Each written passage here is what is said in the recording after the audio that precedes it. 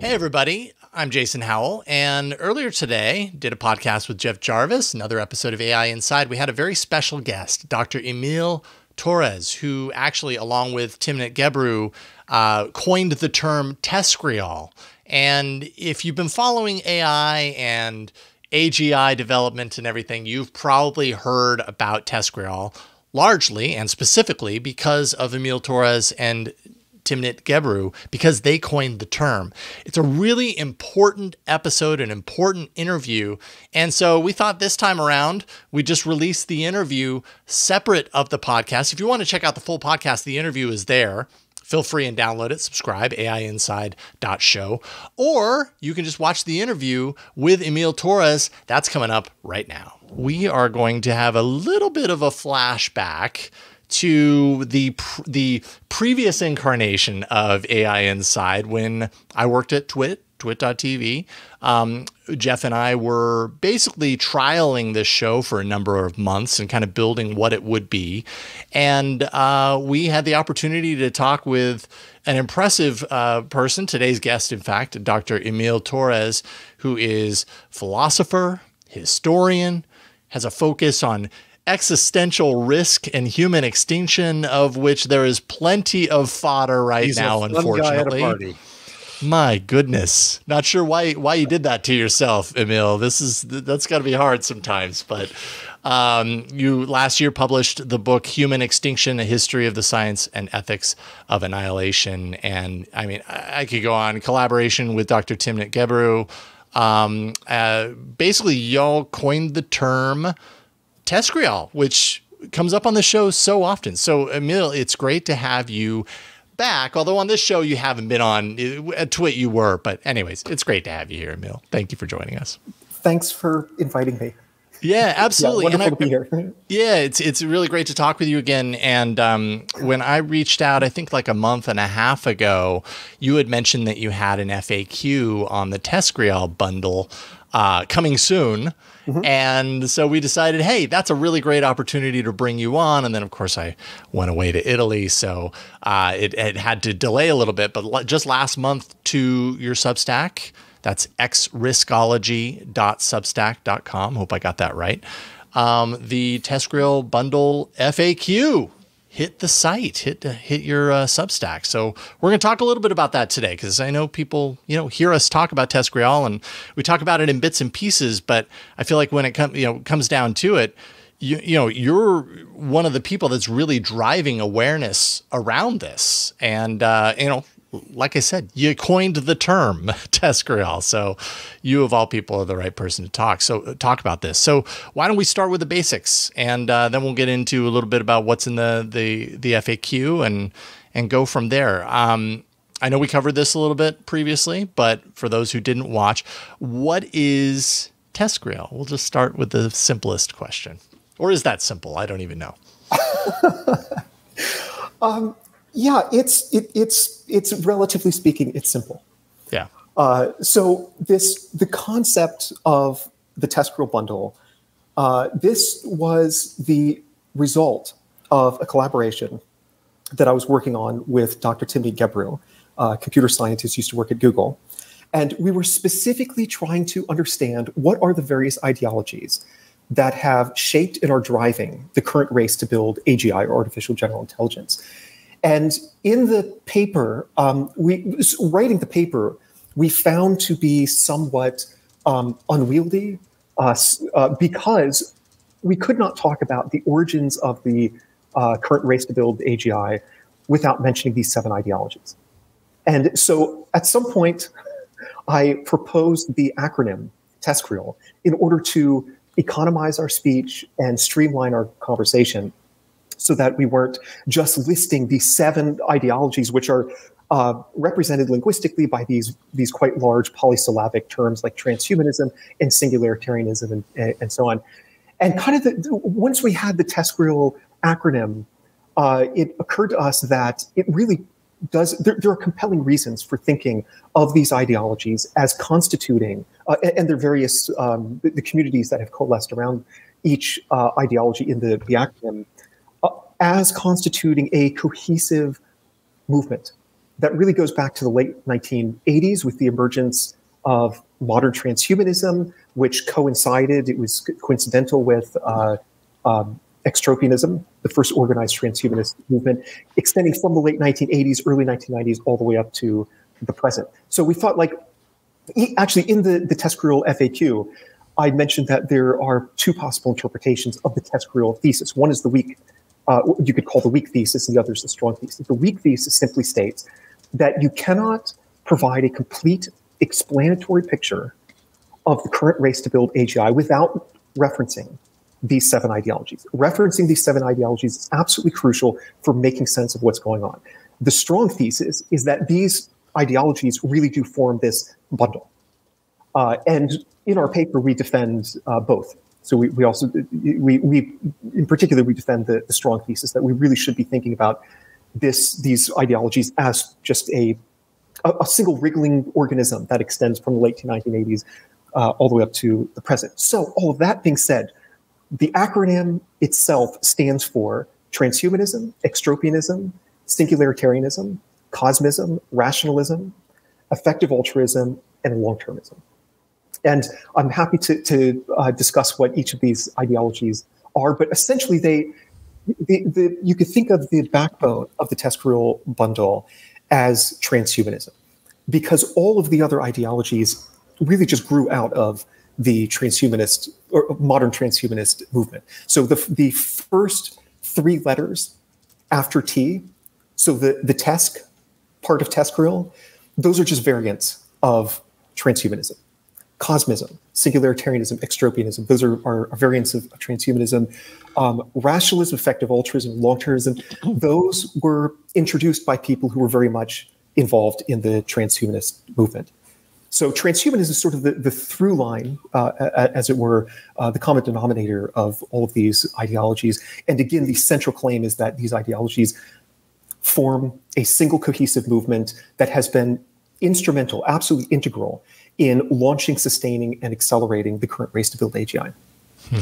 So let me ask 2 questions to start off with. And I want to get to this, but some news and things that have happened since we last spoke. So I want to get to those. But continuing the background here, if you could also explain, well, first, AGI, artificial general intelligence, the belief that the machine will be made to outdo our capabilities on a general basis. I, for one, think that's BS. It's not going to happen. I'll be eager to hear, if there's where you think that is on a scale of possibility. 2 is that this is all related to what people have probably heard more about is doomerism, the doomsters, the people who think that this AGI could get so out of control, it could destroy us, and a few people have the wisdom, having made it, to control it, and we should give them power and money. But the third thing I'd like you to address in that is how, and I think this is so critical for people to understand how all this relates to eugenics. When I try to scare people about what this stuff is, and I say, listen, it's not just a bunch of crazy geeks saying they're all powerful. It's got this larger agenda of making the new Ubermensch. And so if you don't mind extending your background for just another minute, if you could hit on those things, Émile. Sure. Yes. I mean, fantastic questions. In terms of possibility, my focus these days is mainly on the us philosophers would say the normative question of whether we ought to build AGI, as opposed to the question of whether or not it's even possible. So one of the claims that Gabru and I make in our article is that AGI is inherently unsafe because it's an unscoped system. So if you want to apply established standards of risk assessment to a technology, you need to first have a clear definition of what that technology is and what it's supposed to do. So like the computers that we're using right now, like they're well scoped. They have particular functions and so on. Once you understand those functions, you can apply these norms, these standards of risk analysis to determine how safe or unsafe the technology is. AGI is not like that. It's this godlike system that will be able to perform at or above human level in terms of intellectual capabilities in every cognitive domain of interest: mathematics, social persuasion, scientific innovation, art, creativity, and so on and so on. So it's just an inherently unsafe. I don't know if it's possible. Maybe it is. Like Gary Marcus, for example, makes the argument that the large language models that are powering ChatGPT and various other chatbots, a lot of the image generation technologies that we have out there, these LLMs are an off-ramp to the road to AGI. So in fact, he tweeted, I believe just today, that he believes AGI will be built at some point, but not as a result of just scaling up these large language models. So my point of mentioning that is there's a variety of different views. My own opinion is like, I don't know, maybe AGI is possible. But again, I'm much more interested in the question of whether or not we should be trying to build AGI in the first place. Actually, this ties into the second question about doomerism. There are sort of two camps within the TESCREAL movement. There are the doomers and the accelerationists. Right. And it's not, there's a spectrum that separates them. So people can fall, anywhere along the spectrum in between those two extremes. I think the important thing to recognize is that all of the doomers, at least all of the most influential and prominent doomers within this TESCREAL tradition, they are not opposed to building AGI. They are opposed to building AGI in the near future. And so, Elias Yudkowsky, maybe the most famous AI doomer out there. Jan Tallinn would be another example, co-founder of the Future of Life Institute, and so on and so on. All of these individuals want AGI, and they want AGI as soon as possible. They just believe that we're not sufficiently prepared to build systems that are at or above human level intelligence. So above human level intelligence, that would be referred to as superintelligence, sometimes abbreviated ASI for artificial superintelligence. So you've got AGI, which is a broad class, and then you've got ASI, which is a subclass of AGI, right? Because AGI would include human level. ASI is just superhuman intelligence. So all of these individuals want AGI. One way to think about the situation and what motivates the doomer narrative, the doomer movement within the TESCREAL community, is that you have AGI capabilities research. So the capabilities research is focused on trying to build an actual system that does outperform humans in virtually all cognitive domains of interest. And then you've got AGI safety or AI safety. And this is a field that emerged directly out of the TESCREAL movement that is trying to solve a problem that's sometimes called the value alignment problem or the control problem. So if we create a system that is super intelligent, how exactly do we get it to do what we intend it to do? So this is the alignment problem. If we ask it to eliminate cancer, all cancer in humans, maybe being extremely clever, but also very sort of single-mindedly focused on this one particular goal, the ASI goes out and just kills everyone. Because if you kill if there are no more humans, then there's no more human cancer. Yeah. Okay, so then you add a constraint that says, well, don't kill everyone, and so it goes, okay, I'll just kill most people around the world, but I'll leave 1 million people in like a pen, and I'll cover the rest of terrestrial Earth with laboratories to try to cure cancer. And you go, okay, that's not what we want either. So you add another constraint. And the point of this exercise is that you can go through this iteratively over and over again, keep adding constraints. And then once those constraints are added, sort of figure out other ways that there could be catastrophic unintended consequences. So AI safety is trying to figure out this problem of how it is that we code into the system a set of values that aligns the behavior of the ASI with what we want for the future of humanity. And so you've got AI safety and AI capabilities, or AGI safety, AGI capabilities. Right now, If time goes this way, you've got capabilities that are here. Let's say this is the AGI finish line. That's where we get AGI. You've got capabilities research here, and you've got AI safety research here. And so the claim is that if the capabilities research crosses that finish line before AI safety research does, then you get, by default, a catastrophe.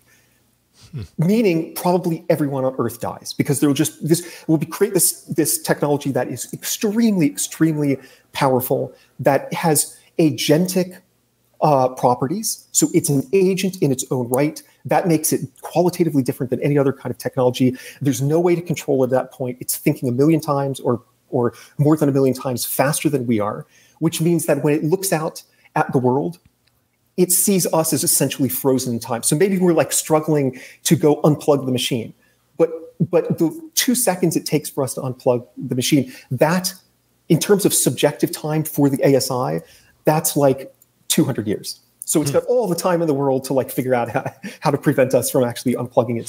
So all of this is to say that the doomers are worried about this configuration where capabilities research is leading the way with AI. You're so extremely, in what I still think is BS, you're so extremely fair to them, giving them an appropriate, I think they would say, explanation of what they see. So I appreciate that intellectually. It's spot on. It's an excellent visualization. It really encapsulates exactly what we're up against. So I'm sorry I interrupted. No, that's fine. I mean, I am trying to be charitable. I mean, I think that a lot of the problems within AI safety, I think, are the problems themselves are deeply problematic, are flawed in various ways. The frameworks are all wrong.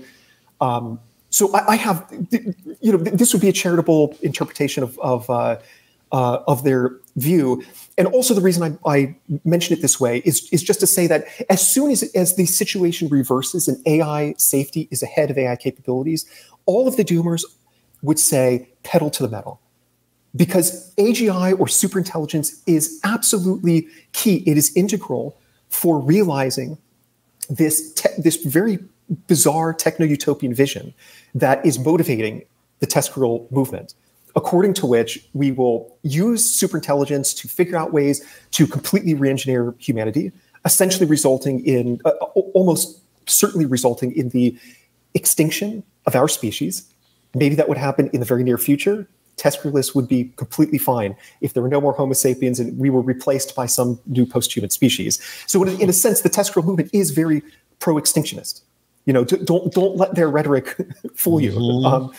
And not only will we re-engineer humanity, but we go out and colonize space. We plunder the cosmos for its vast resources, what they call our cosmic endowment of neg entropy, which stands for negative entropy. So just basically usable energy. So, and part of the plan then is to build literally planet-sized computers on which to run virtual reality worlds where you could have trillions and trillions of people. Some of these individuals, like Nick Bostrom, who has been involved in every single one of the TESCREAL ideologies, from the T to the L. He estimates that if we colonize space, there could be on the order of 10 to the 58 digital people in the future. So that's a lot of people. That amount, that number, so that's a 1 followed by 58 zeros. That is a much larger number than the total number of people who exist today. So that makes the future way more important than the present, which in turn motivates this idea that we need to build safe superintelligence according to whereby AI safety leads the way in front of AI capabilities as we cross the AGI finish line. But we need to do that as soon as possible. So, because once we have superintelligence, then we get to live forever. We get to become post-human. We get to colonize space and create this literally astronomical amount of value in the far future. So to sort of summarize key points here, the difference between the accelerationists and the doomers is important, but also very slight, because both of them share the exact same vision of the future. It's about going out and conquering the universe, becoming post-human beings, uploading our minds, and so on. That is the vision. All of them accept essentially the exact same futurological picture that we ought to be striving towards. They just disagree about the near-term risks of AGI. So people like Yudkowsky, famous doomer, arguably the most influential doomer in the world today, thinks that if we create AGI in the near future, there is a 99% chance or greater that everybody on Earth will die. And that would be very bad. His institute, called the Machine Intelligence Research Institute, just released their 2024 communication strategy document. And if you look at I believe it's footnote number 1, they say right there, do we think we should never build superintelligence? No. We need to build superintelligence as soon as possible. It is a key part of fulfilling our long-term potential over the coming millions, billions, and trillions of years. But we just need to make sure that AI safety is in front of AI capabilities. And so the accelerationists just think, actually, the default outcome of building AGI in the near future is utopia. It's not doom. And so we shouldn't worry so much. And in fact, even if there are risks, this is another key claim that a lot of accelerationists make, even if there are risks associated with AGI, the best way to solve those risks is not through like government regulation or something of that sort. It's through the free market. So if we just open source everything, we have 1,000 or 1,000,000 companies out there that are all building their own AGIs or their own superintelligences, then okay, like maybe there's like 10 apocalyptically bad AGIs. Sure, but there's 1,000,000 good AGIs that are going to neutralize. Be even smarter. This is Mark Andreessen's gospel. Exactly. Yeah. So I feel like I spoke a lot there, but I got to at least 2 of your questions. So. Well, real quickly, eugenics. Real quickly. Yes. So I would say that maybe the first thing to note is that, eugenics is this idea that there are ways of, traditionally, ways to alter the reproductive patterns of a population to improve humanity. This idea, it goes back to the very origins of the Western tradition. Ancient Roman law, the ancient Greek philosophers, Plato and Aristotle, both endorsed eugenic policies like infanticide, targeting specifically babies with congenital deformities. And this idea has popped up over and over again throughout Western history. In the decade after Charles Darwin published On the Origin of Species, 1859 was when he published that. I think it was exactly 10 years later, if I'm remembering correctly, his half-cousin Francis Galton published a book called Hereditary Genius, which introduced the first quote-unquote scientific version of eugenics, whereby he was using Darwin's theory of evolution by natural selection to argue that we should be able to use something like natural selection, a kind of artificial selection, to encourage the best, the most fit individuals to reproduce more, while preventing individuals who are the least fit, quote unquote, from reproducing. And then over, transgenerationally, over many generations, the human population will improve. Our health will improve. We'll become smarter, and so on. And so this was so-called scientific eugenics. Eugenics was hugely popular among both sides of the political spectrum, particularly in the early 20th century. Progressives loved it.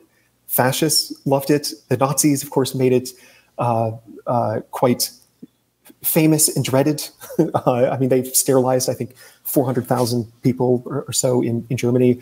So all of the reason I'm digressing here is to say that eugenics goes back to the beginning of the Western tradition, and it's never gone away. And so consequently, there were 2 French scholars who talked about the eternal return of eugenics. And one of the claims that Gabru and I make is that the TESCREAL movement is just the most recent iteration of the eternal return of eugenics.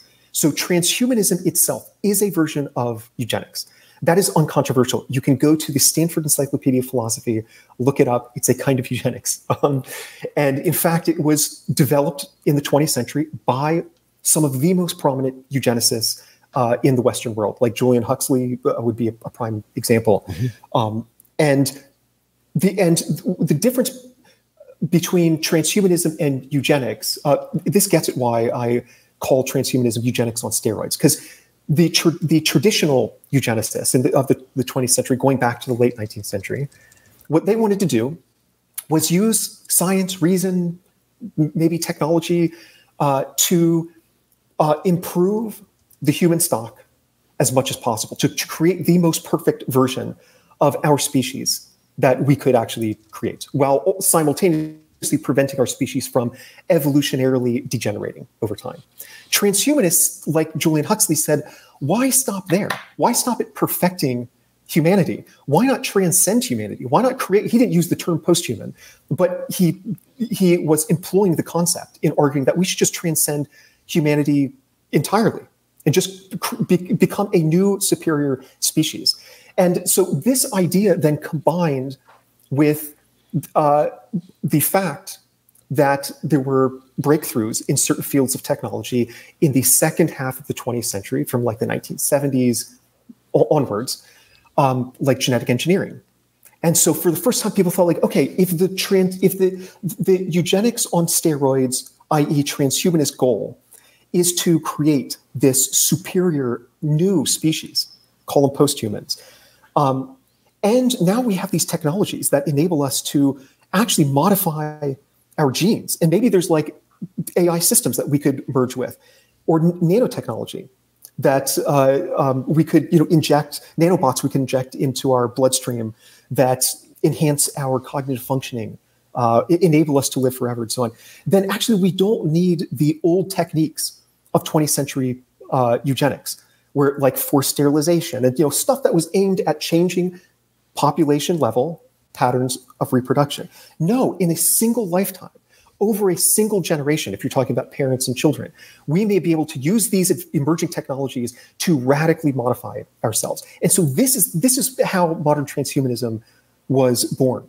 It was this marriage between this eugenics on steroids idea of transcending humanity and the fact that these emerging technologies were being developed, and sort of the realization that, Ray Kurzweil calls them GNR technologies, genetics, nanotech, and robotics, which includes AI. These GNR technologies could enable us to just radically modify ourselves to become post-humans ourselves. And so one implication of this is that because all of the TESCREAL ideologies emerged out of the backbone that is modern transhumanism, all of these ideologies directly came out of a modern eugenics movement.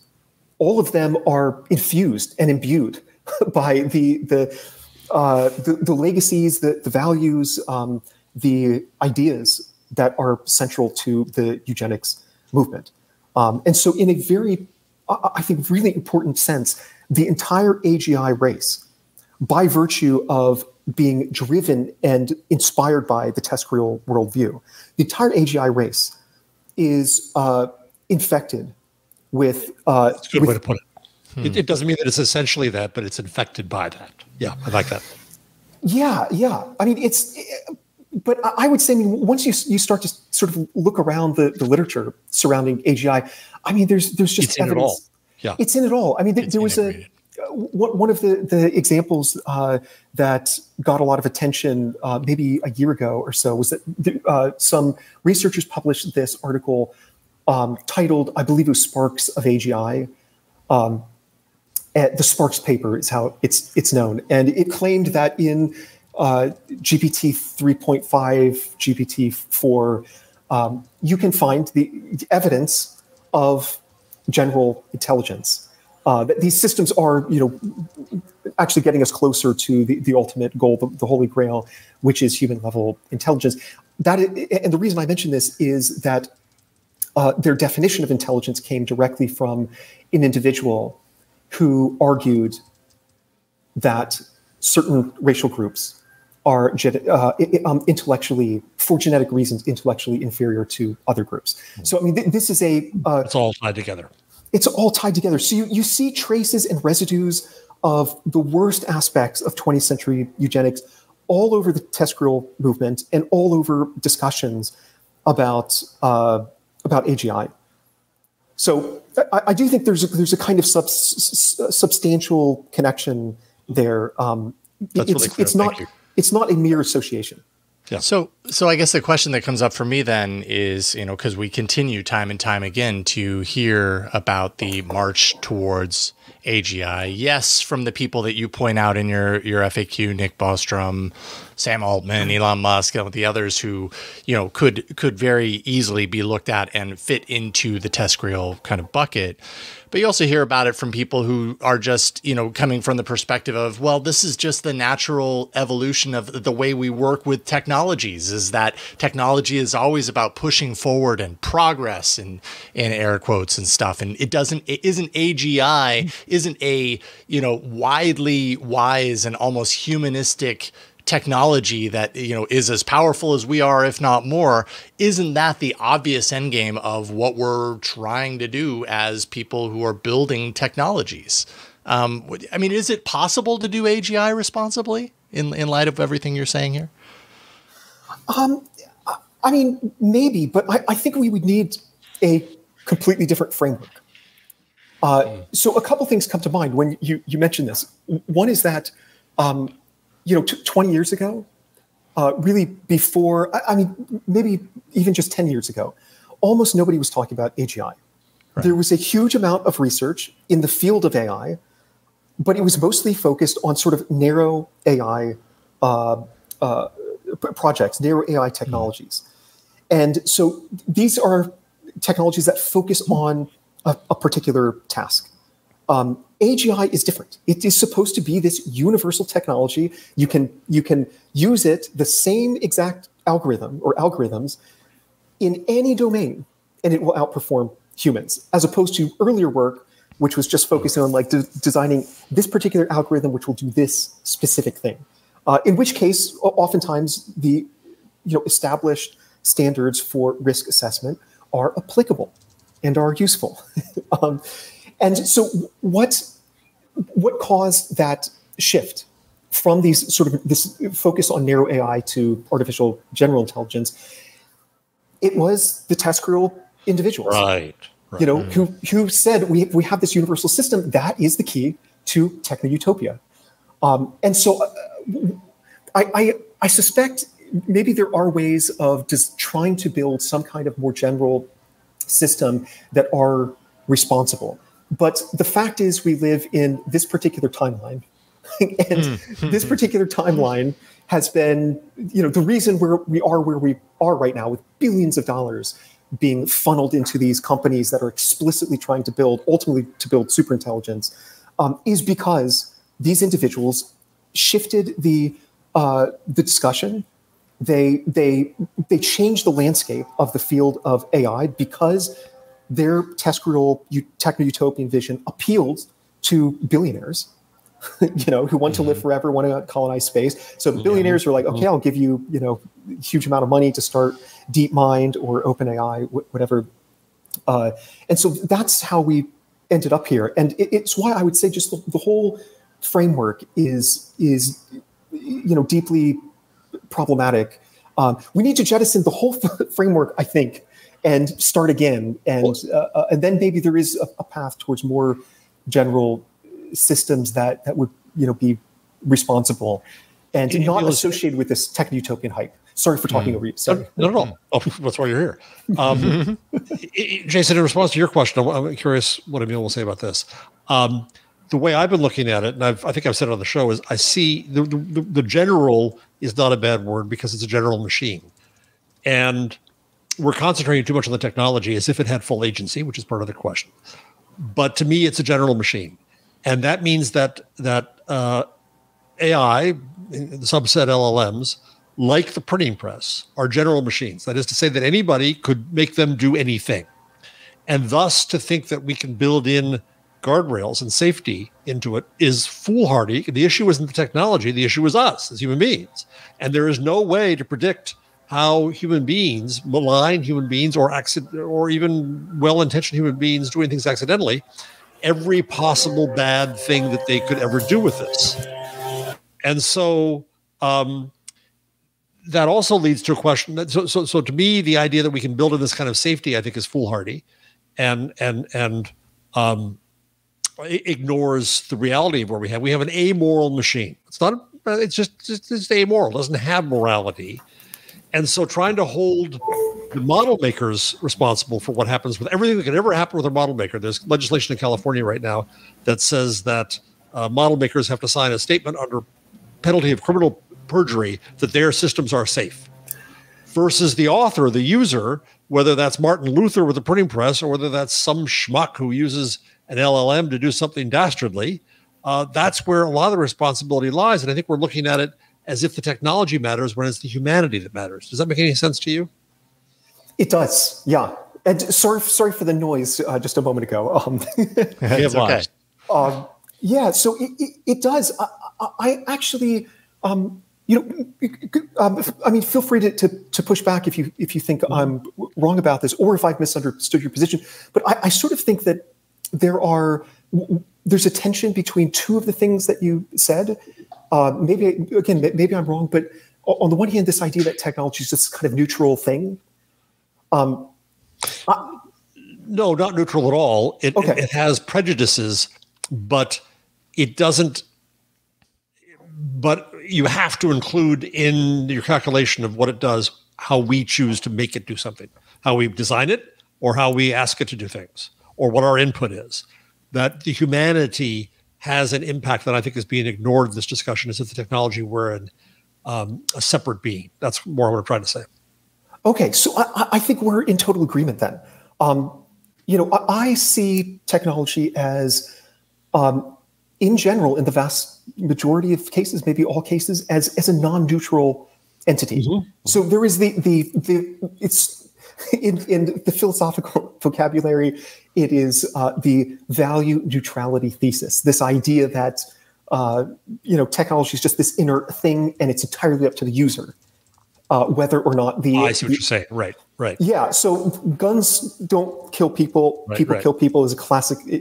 But actually, a lot of philosophers of technology would say, no, technology is absolutely infused with the values of its creators, which I think gets at your point. These AI systems aren't just like all of the talk. The vast majority of talk tends to be to focus on these technologies. Are these AI technologies themselves dangerous? And you sort of forget about the fact that there's a huge amount of human labor that goes into the creation of these technologies, that their design is the result of intentional decisions that humans have made. So this gets at why I've tweeted on many occasions, I'm much more worried about AI companies and the individuals who are leading these AI companies than I am about AI. Because you're totally right that it's yes, exactly. I couldn't agree more. You're quoted at length in my upcoming book. Do I have a copy here? Yes, I do. The Web We Weave. I got to always be selling. Always Very be nice. And at the end, I say what scares me is not the technology, but the people. And it's because of you showing me the crazy crap that these people believe in. Let me switch, if I can, to two news things around this. I'm curious. Since we last talked, no one was covering TESCREAL. Mm-hmm. It was hard to get it into media. I think it's still extremely difficult to get journalists.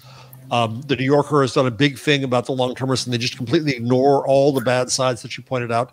And, they can present somebody's view of the world. That's okay. But at least, for God's sakes, do the reporting. They're not doing it. They're not calling you. They're not quoting you enough, both you and Tim DeGibberu. Two quick news things. One is the Guardian, not too long ago, let's see, when was this? In June 16, so very recently, reported on Sam Bankman-Fried's ties to an organization with racist, that is to say eugenics, roots. And it mentions TESCREAL. Yay, right? And the other thing that is the person you've already mentioned, who's kind of the philosopher king of the TESCREALists, Nick Bostrom, got ousted from Oxford, and his center there got defunded. Do you think that there's a little bit of traction around the reporting you've done here and awareness of this, or are these random events? I think there is growing interest in the idea and a growing recognition that this concept is important for understanding what's going on. I mean, I've said before that I think one of the virtues of the TESCREAL acronym, in addition to the fact that it presents the ideologies in roughly the same order that they emerged historically, but one of the sort of philosophical theories about what explanations are supposed to do is that a good explanation unifies. So a good, Darwin's theory of evolution by natural selection, there's just this vast amount of data out there, all these different phenomena, and it organizes them all under a single idea. So that is to say that I think the TESCREAL concept does that as well, because I've spoken to scholars on numerous occasions over the past year and a half, some of whom have gone to Silicon Valley and embedded themselves in these communities. And they've told me, like, yeah, I'm like, I know transhumanism is like, it's omnipresent in Silicon Valley. It's the water that these people swim in. It's the air that they breathe. And also like long-termism, but like how exactly does, EA fit into that? Like long-termism is kind of a version of EA. And then there's the rationalist community, which is kind of a sibling community to EA. And there's a huge sociological overlap. A lot of people who consider themselves EAs are also rationalists and so on. And then when they heard the TESCREAL term, they were like, okay, that is so useful. It's just unified. It provides this unifying framework. It does. So I think that's part of the appeal. I think people are starting to recognize, like, oh, actually, it is useful in trying to make sense of where this AGI race came from, what's sustaining it, what is accelerating it. Half of the picture is, at least at this point, profit, right? But these AI companies are unique in the topography, in the sort of capitalist landscape that's the milieu that we're all in. Fossil fuel companies, they're motivated. How do you explain their behavior? Profit motive. And then you have pretty much a complete explanation. These AI companies, DeepMind, OpenAI, Anthropic, XAI, and so on. How do you explain their behavior? Well, profit motive is a part of the picture. Also, when capitalism becomes a religion with these overtones, it's hard to then beat it down. Yeah, absolutely. And so capitalism has become intertwined with, there's a sense in which the TESCREAL vision of the future is just techno-capitalism on steroids. Right. It's about going out, maximizing value, plundering the cosmos, colonizing, expanding, extracting, and so on and so on. And so, I think, TESCREALism is the other key part of the picture. And I think people are starting to recognize that, back in late 2022. So this was when long-termism was just starting to get some attention from the media. And that was because William McCaskill, co-founder of the Effective Altruist movement, had just published his book, What We Owe the Future. And he was on a Daily Show. He got coverage in New York Times, New Yorker, Time Magazine, and so on. So people were just sort of scratching their head, going, what is this long-termist ideology? What, where did this come from? Like, what does it think we ought to be striving towards collectively as a species? And so I remember talking to a number of journalists, because I was in the long-termist community for 10 years. I mean, I was a true believer. I'm literally listed as I believe it's the fifth or the sixth, I can't remember, fifth or sixth most prolific contributor to the existential risk academic literature, which is, existential risk is the key concept within the long-termist movement. So I'm very proud of that. I have a certain street cred. So I talk to these reporters and I tell them, here's what the vision is. It's about re-engineering humanity, colonizing space, creating computer-sized, planet-sized computers to run virtual reality worlds. And over and over again, the journalists would come back to me a month later and say that I spoke to my editor and there's no way we're going to publish the interview or the article because my editor told me whoever I spoke to like clearly just is exaggerating or doesn't know what they're talking about or whatever. And then the end of the story is that invariably, there were probably like 5 cases like this, maybe more. 6 months later, I get those same journalists coming back to me saying, my editor told me whoever you spoke to before, go talk to them again. Because we need to do a story about this. Because people just, once people had a bit of time to actually, sort of like listen to what Bankman-Fried and McCaskill and so on have to say, or actually read some of the papers that I had recommended that are canonical, really influential within the TESCREAL literature, they realize, oh, actually, I'm really not exaggerating. I'm not being hyperbolic at all. This really is the vision. So I think that's also partly why this TESCREAL concept seems to be gaining some traction. Now has a Wikipedia page, which is kind of nice. Yeah, which was taken down and is now back up. Yeah. I actually had a friend who's a postdoc at Stanford, and there was a undergraduate. He told me this a couple months ago. Undergraduate who walked in, who he'd never met, and they got to talking. And at some point, the undergrad said, "Can I ask you just kind of an odd, random question? Do you know what TESCREAL stands for?" And this is just some random kid at Stanford. So, yeah, the idea seems to be making the rounds. Hopefully, because it's again a useful framework. Well, Émile, I can't believe how much fun you make it talking about doom. Right. But it is intellectually fascinating. Yeah, captivating. Captivating is a good word, Chris. Yeah. Mm-hmm. I like I am actually like deeply, deeply pessimistic about the future, but there's a line that I heard a couple years ago, which is like, I'm pessimistic, gloomy, I'm pessimistic, hopeless, whatever, but that's no reason to be gloomy. That was the line. And I feel that. Might as well have a chuckle. So thank you for the nightmares and the chuckles together. There we go. Oh, all living harmoniously while they still can together.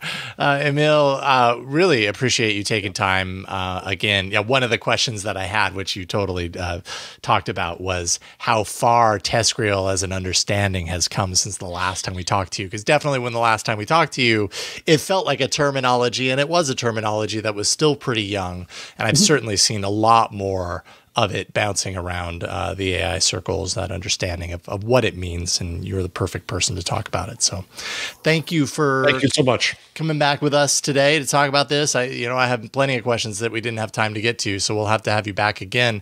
xriskology.substack.com for people who want to go, yes, of course, read the FAQ on the TESCREAL bundle, but all of Émile's writings on their Substack can be found there. Anything else you want to point people to before we let you go, Émile?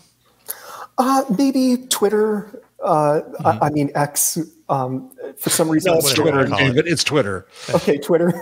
So xriskology on Twitter. I do still tweet a lot, so that's a good place to keep in touch. It's hard to stop. And people should reach out if they have any questions, or I'm always eager to chat with people. So.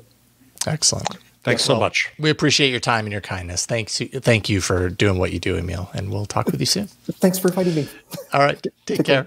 All right. Fascinating. Knew it would be. We've been to this rodeo before. They're just great. Émile. I mean, every time you just I get as captivated is the right word, because the research is deep. The understanding of this is deep. And it's important. It's really important, and I want people to pay attention to what they're reporting on. Thank you, everybody, for watching this wonderful interview with Émile Torres. Hope we didn't depress you too much. Don't forget to like and subscribe, and also please let us know in the comments, what do you think about breaking out these interviews into their own video on YouTube? We're really kind of playing around with ideas here to see what you like, what you connect with, and your feedback is instrumental to how we develop this channel and this show. So let us know down below in the comments. We'll see you next time. Bye.